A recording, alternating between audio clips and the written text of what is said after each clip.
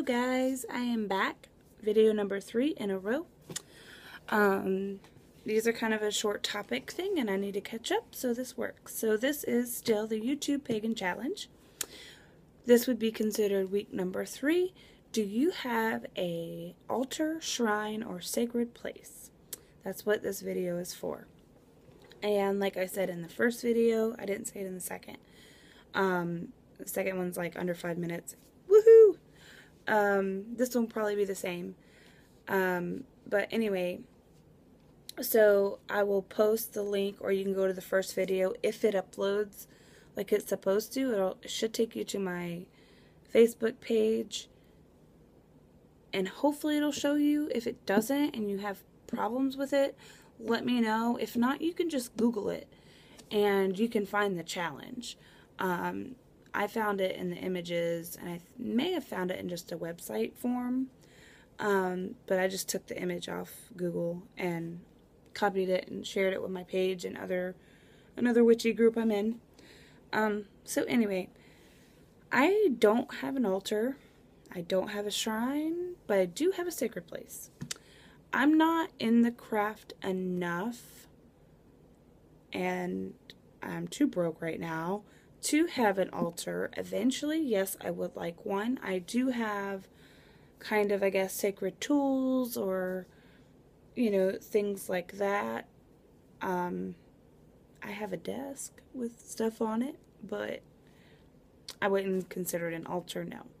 I'm still trying to figure out my goddess or god, and that is actually a question challenge video in this challenge. Who's your matron, your patron, or your god or whatever, and I will be doing that one very happily.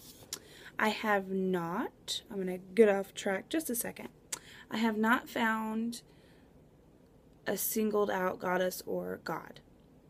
I have done a little bit of research on goddesses, but I don't know what I'm looking for in a goddess and what I am.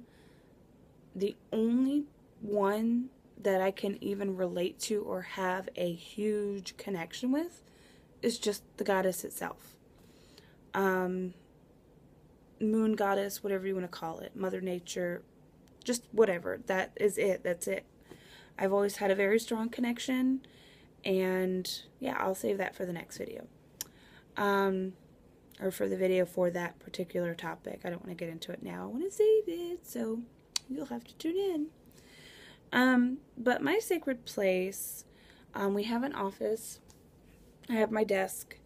I have all my books in my desk. I have my moon waters, my hurricane waters, my tarot, usually my book of shadows. I had it inside. I was working on it one time while my husband was recording his YouTube videos. Check him out if you like gaming. Tardy Sloth. He's doing a lot of throwback right now, so check him out. But this is kind of where I go if I kind of want to have some peace and quiet. It's a guest house, so, you know, I can get away from the kids, I can get away from my husband and kind of do my own thing and not feel weird. But if I didn't have this space, my sacred place, honestly, is just being outside. I did say this in the last video, I believe. You know, outside is like my church. That's where I connect. That's kind of where I rejuvenate myself and calm myself and think and just, I would even just say ground myself, because usually I have my feet planted on the ground somewhere. At my old house it was normally in grass, but we have steps and like a tiny little porch I sit on. But you know, that is definitely a big sacred place for me. And I think your sacred place could be anywhere that you feel comfortable doing your craft. Whether it's small, big, outside, inside, in your car even. I mean, it's really up to you as far as that go. If anybody new is watching, you don't have to have like a designated space. It's great because then you can have a clear conscience when you're trying to do what you need to do, or kind of drown out everything else and escape. But I've learned living at my old house when we didn't have this sort of thing, that I was still able to do what I needed to do, and still connect to, you know, just myself outside, you know, that sort of thing. So, that's pretty much it.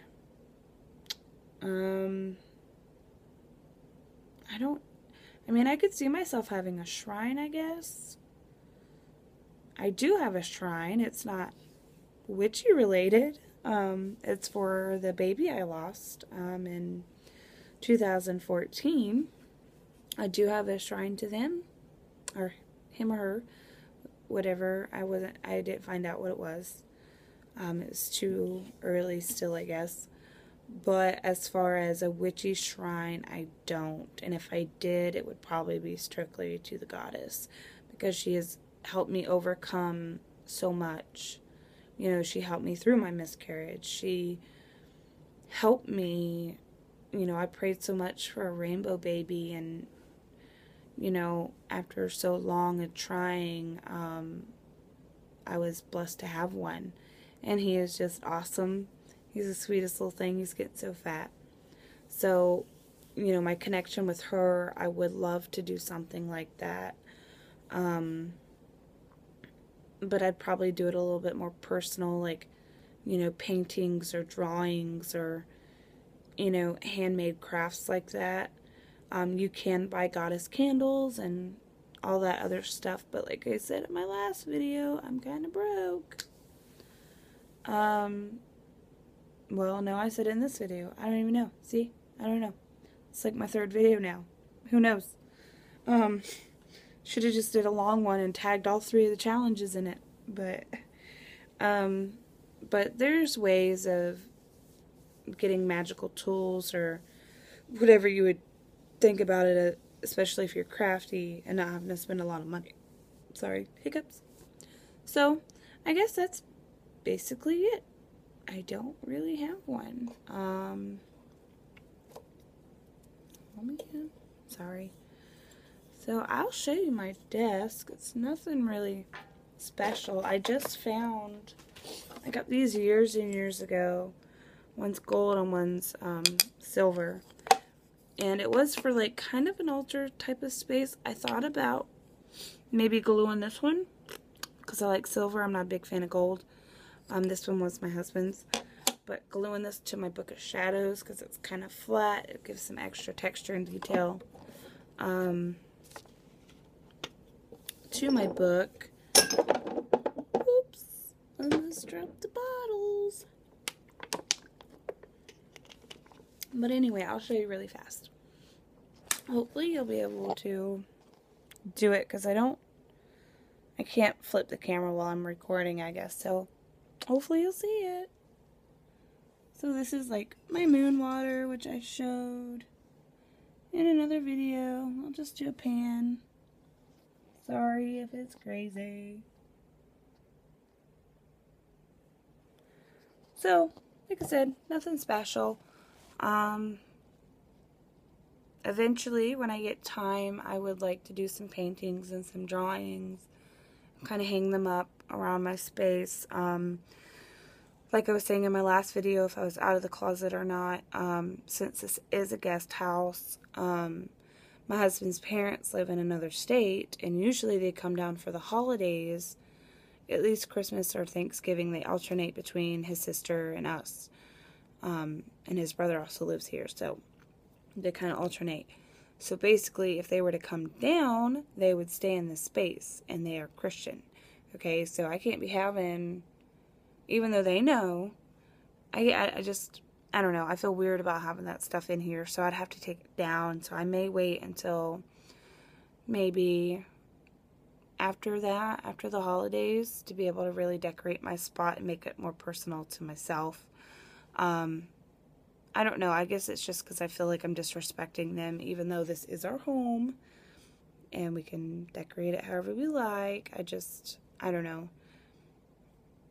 I'd rather not have that confrontation, I guess, or the uncomfortableness of being around that, because, you know, when they do come, all this will be hidden somewhere or locked away in my room. Thankfully, I don't have a lot of stuff, but that's just me. I know others would probably be like, yeah, it's your home. You shouldn't have to do that, but I really don't like confrontation, so I really don't want to get into it. It's just easier for me to make them feel as comfortable as possible. I mean, I would hope somebody would take the same respect if I was to come stay with them and they had Jesus everywhere. But unfortunately, I don't get that kind of reaction, I guess, or whatever. It's fine, I don't care. It doesn't bother me if you got Jesus. I mean, this house that we're in right now, house sitting, this lady had Jesus and everything. I mean, everywhere. I'm like, holy hell. Like, insane. She loves her religion, and that's awesome. So it is a bit awkward to have it. I'm like, oh gosh, this house is gonna burn down when I get in it. It's still standing. That's just being silly and ridiculous, honestly, to say that. But sometimes I feel like that. I feel like if I'm gonna walk into a church, I'm gonna burst into flames. And I have. I went with my husband. When his parents come, they go to church. So I've been to just show support for my husband and my kids, and I swear every time I feel like I'm going to burst into flames or everybody's going to know. It's like I got a big stamp, witch, on my forehead. But it's just being paranoid, like I am. But anyway, if the next video or the next topic isn't that bad of one, I may do that too, because I want to bust these out and try and get caught up and have them, because nobody's paying attention to these unless they're new to them like I was a few days ago. But anyway, y'all have an awesome night, and maybe I'll see you again. If the next video you see me wearing this, then yes, I'm back. But y'all have an awesome night, awesome week. I hope good fortune and abundance comes your way, and I will see you in the next video. Bye.